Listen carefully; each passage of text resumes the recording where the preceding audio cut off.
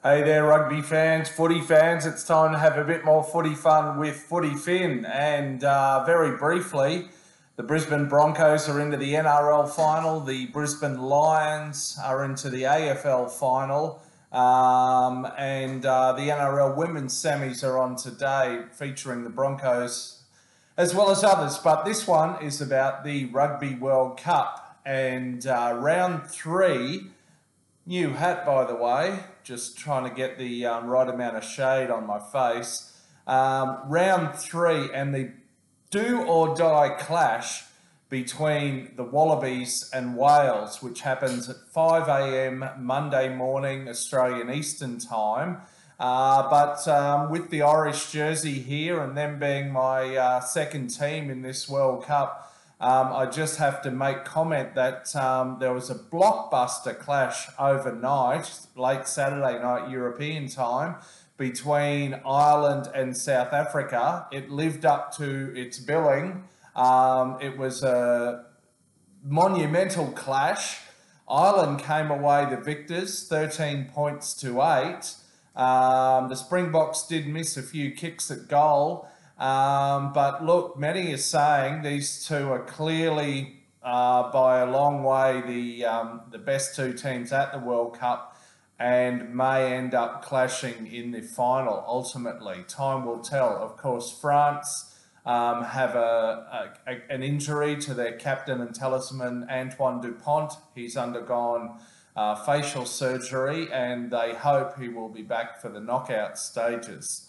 But anyhow, look, this is do or die for the Wallabies. They face Wales. It's really a must-win clash probably for both teams, you would say, but particularly for the Wallabies. And even a win over Wales does not guarantee that they'll get out of the pool stage and into the quarterfinals. They still need other results to go their way, and they need bonus points. Of course, you get a bonus point for scoring 4 tries or more, whether you win or lose. And if you lose by 7 points or less, you also get a bonus point. So Fiji got 2 bonus points despite losing to Wales.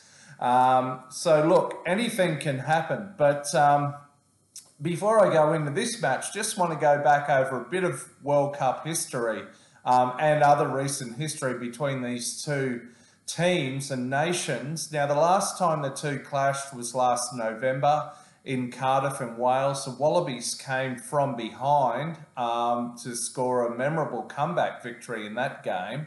I think the previous 3 clashes between the two teams were all won by Wales. They would have predominantly been in Wales, I think. But look, in terms of World Cups, it's interesting because the two have clashed 7 times over the past 9 World Cups. Starting in 87, in the 3 versus 4, the bronze medal playoff, Wales won. In 91, in a pool match, Australia won, 38-3. In 99, pool match, I think 99 might have been a quarter final. Australia won, 24-9. 07, Australia won, 32-20. 2011 in New Zealand, again a 3 versus 4 or bronze medal playoff, Australia won. 2015 pool match, I believe it was, Australia won. And then in 2019 in Japan, a pool match, Wales won that one, just 29-25, bit of a close match.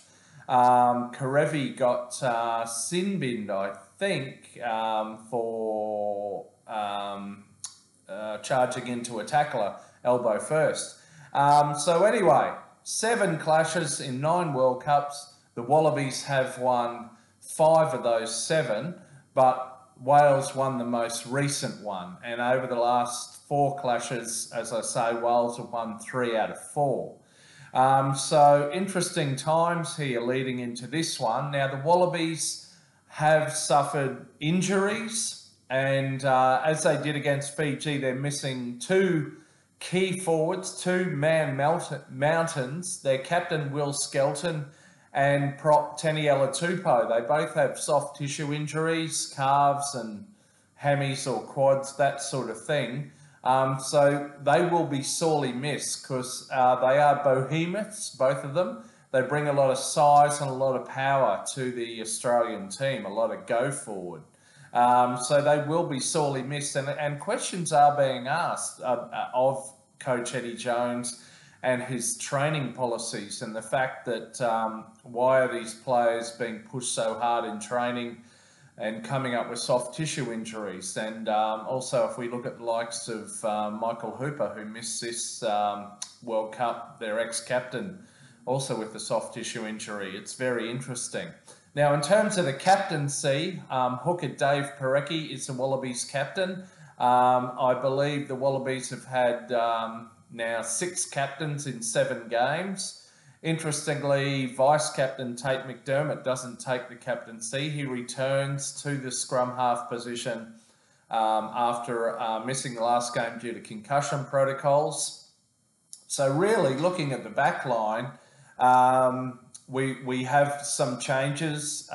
Ben Donaldson, who started at fullback, replaces Carter Gordon as starting fly half or 5'8", so a totally new halves combo compared to the last game, and I don't think these two, McDermott and Donaldson, have started together in a test. And then Kellaway comes in, Andrew Kellaway comes in at fullback for his first Rugby World Cup game. Of course, he's done very well in internationals in recent years, including Bledisloe Cups, etc. It's a bit of a surprise he hasn't yet appeared at this Rugby World Cup, but this presents an opportunity for him to stake his claim on the number 15 jersey. So interesting times. Wales were a bit lucky against Fiji. They got a lot of the rub of the green, a lot of ref calls went their way. They had a lot of offside play that wasn't pinged. If you look at, there's a great video on a channel called TAS Analytics, TAS Analytics. Check that out, and you'll see just how lucky Wales were. Of course, bonus points are going to be crucial, and a bit of late mail. Wallabies coach Eddie Jones, who is under fire, it's just been revealed that apparently he did a video conference interview for the Japan head coaching role from Paris just about a week before the start of the tournament. So that is a bit of a scandal that's going to rock the Wallabies. Anyway, look, it's do or die, must win, bring it on. I hope the Wallabies can win, but I'm not overly confident. Let's wait and see. Until next time, catch you on the bottom of a ruck. See ya.